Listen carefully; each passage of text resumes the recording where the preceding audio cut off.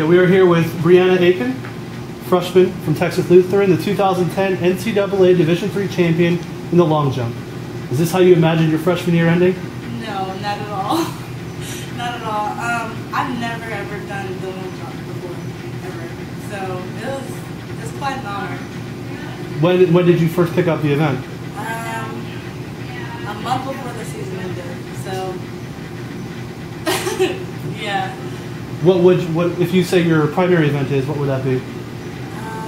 I do the 400 usually, so I would think that I would be qualifying for the 400, not the long jump. Or I feel really blessed. Talk about your experience thus far at Texas Lutheran. Kind of like how the season progressed. You said you just picked this up a month ago. Obviously, you didn't expect this, but kind of tell us how your freshman year went there. It was really hard.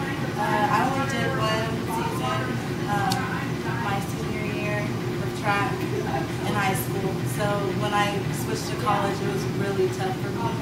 But in the end, it was pretty cool.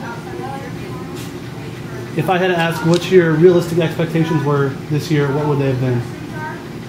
I honestly couldn't tell you. I went in blind. It looked like you saved your best jump for last. You kind of get more confidence as you progress throughout the day, and you really stepped up the last one. Is that really what happened, or? Yeah, I was having problems with my ankles, so I was just, I have to do this. I have to. So I kind of just fought through it. Well, Brianna, congratulations. You are forever now known as the 2010 champion in the long jump. Congratulations. Thank you.